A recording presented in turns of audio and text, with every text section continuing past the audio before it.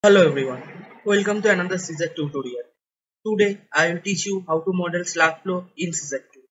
So first of all, what is slug flow? Slug flow is a multi-phase flow which is accompanied by liquid and gas flow simultaneously. So it is a two-phase flow and there would be several cases of two-phase flow and slug flow is one of them. So subflow can be seen in the condenser outlet line, boiler blowdown line, and other various pipelines as per the critical line list, which is of course governed by the process department. And now here is the brief explanation of how slug flow occurs and how the slug force is calculated. So as the slug portion moves toward the pipe bend, and the bend will be experienced the force that will be calculated using this formula. This formula is actually a estimation from the Newton's second law, and here uh, you can see F is equals to DLF into rho A V square, and DLF is the dynamic load factor, which is generally taken as the 2, and this formula is only used for the static method, and there is another dynamic method, but the static method is the most conservative one. Now uh, the slug force is not fixed throughout the all the time, and as the slug just enters the pipe bend, the force is actually starts increasing from 0 to rho a v square, and then throughout the bend it remains constant, and again when it is just exiting from the bend, the force also reduced to 0. And here is a diagram, how force and time diagram, and here is an example. I just considered a 500 NB scheduled standard pipe, and the slug velocity be 20 meter per second, and the slug fluid density 850 kg per meter cube, and I have also calculated the forces in both the directions individually, and as I considered a 90-degree bend, the force will be same for the both directions, but if you assume any other direction like 45-degree or 60-degree miter bend, the forces will be different. Now let's focus on how to model these things on scissor 2. So let's start the scissor, and I am just modeling a simple demo, and if you want to learn how to model pipe elements and provide support, this videos. So I am just using 500 MB scheduled standard SA10C grade B pipe. All are very standard things, and the temperature be 120 degrees C and 12 kg. And now let's put anchor to fix the pipe on the both the ends, and let us define the bend also.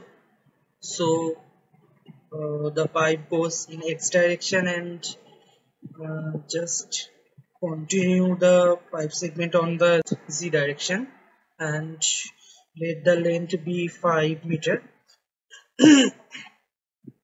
And our basic model is complete, and now to put the uh, slug forces on the bend, we have to check the forces and moments box. So just let check the temperature, pressure, and just click on the forces and moment box, and our one direction would be plus x direction, and so you can see here one is along the pipe. So our force value is 136,000 Newton, and just put the value in the x direction, and on the note 20, which is the bend note, and another direction sorry, the bend node will be 20. Okay, so let me correct the node number, and another would be in negative z direction, and the forces value would be the same. So let us put 136000, and our demo is complete. Now guys, you can see it is really easy to model the slug force. You just have to calculate the slug force manually and just start the error checker, and I don't think there would be any error. So let us click on the edit static case, and we have to create a few load cases to get the result. And now you can see here the basic load cases are already been given, and let us add one load cases that is for the slug force, and that would be normal sustained plus the slug force, that is F1 in that case, and the stress type should be occasional. And all you can also check out the the occasional load factor. Let it be put 1.2 for a conservative approach, and let us analyze. All the load cases are ready, and let us analyze. And here comes the result. And if you check the sustained and the slug case and the expansion stress values, okay, let us check the stress summary of all the three cases. You can find that in sustained case the stress value is only 19.9%, but in case of slug force the stress values just increase rapidly up to the 79.1%, and you can see how it affects the piping. It may fail if you don't simulate the slug force properly. So let us again run the output processor, and here just check the occasional. Now you can see in this bend the force value is actually close to 70%, and for the sustained case there are not at all significant stresses are developed here.